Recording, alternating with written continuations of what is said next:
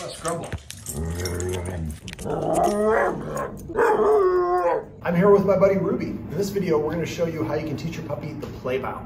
Now, to do this, we're going to do this by shaping the behavior, which means we're going to do it in individual stages.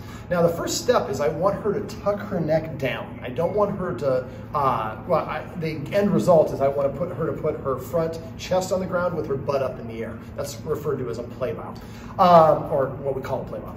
And so basically, it's too much criteria to ask all at once. So the first thing I'm going to do is I'm just going to, there we go. I just want her to tuck her neck in just a little bit. So I'm going to make sure that she's oriented straight. Good. Actually, your word is nice, I'm sorry. Nice. And you saw we got a little bit of a down already. Nice.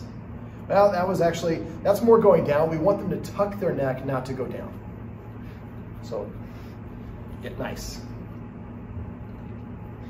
Nice.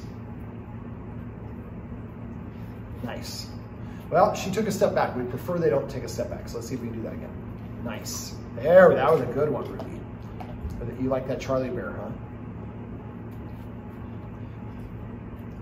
Nice. We'd like a little bit more neck tuck though, please. Oh, nice. That was part of one. So if your puppy gives you what you want, you make sure you mark that and give them the reward. Even if it's accidental, they didn't mean to do it, doesn't matter. That's what we're looking for. Nice. That was not nice on my part. Nice. I don't know why I said it so weird. Nice. Nice. Almost had it completely. She laid down, but that's what we're looking for. Nice.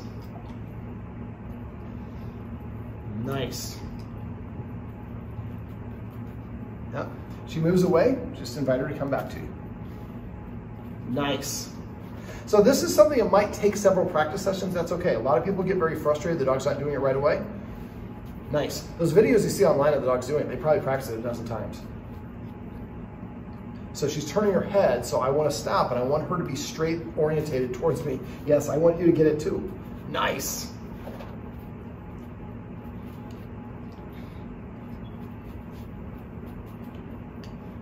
Yep, I'm twisting, aren't you, aren't I? Nice. Nice.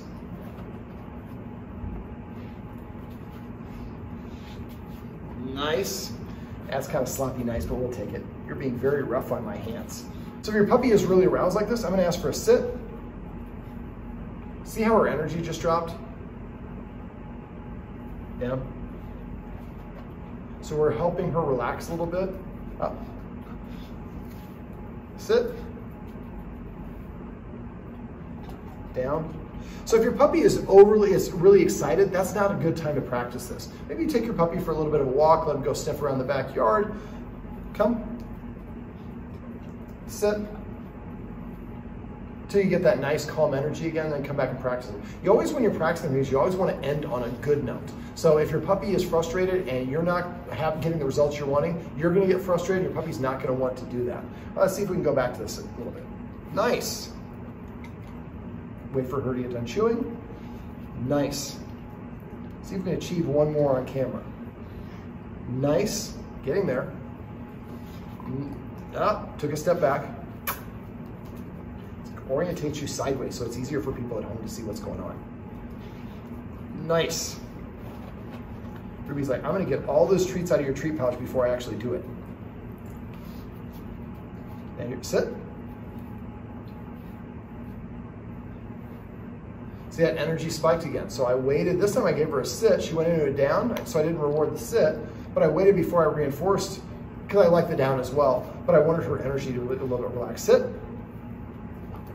Down, down. Let's try that again. Nice.